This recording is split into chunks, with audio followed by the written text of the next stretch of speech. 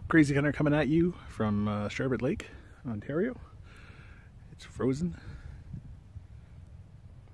It's basically the end of 2018. Doing a little bit of ice fishing here. The lake is very talkative today. So it's a little uneasy kind of standing here, even though, you know, it's like a foot deep. Or foot thick ice. But, see if you catch something. But anyways, right now, let's do what we do best when we go ice fishing.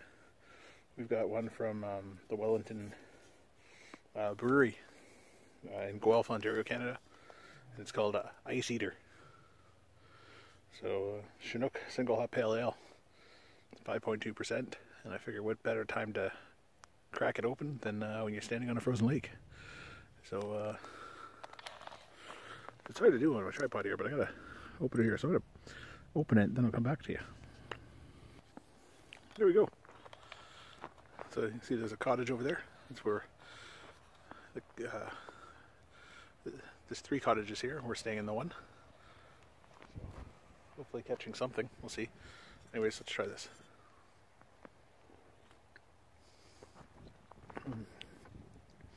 Really nice and hoppy. Chinook winds are known for creating dramatic shifts in temperature during a cold winter day into a balmy spring weather in a matter of minutes.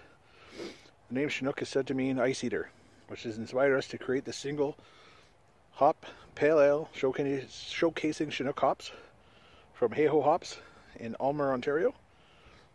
This enticing pale ale has a biscuit malt body up front and assertive yet balanced hop finish, showcasing vibrant hop notes of spice and pine. Now, the one thing I find is Northern Ontario always brings out my Canadian accent, eh? So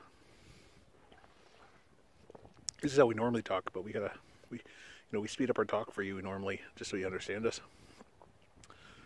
But we're up here and gotta make sure to get everything done, because not much is open tomorrow.